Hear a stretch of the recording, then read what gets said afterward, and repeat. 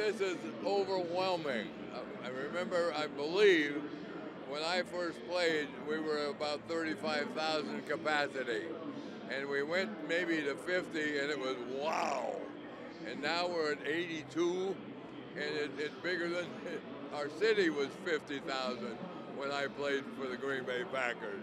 So it's just overwhelming, the magnitude of it at this point. It's just stunning.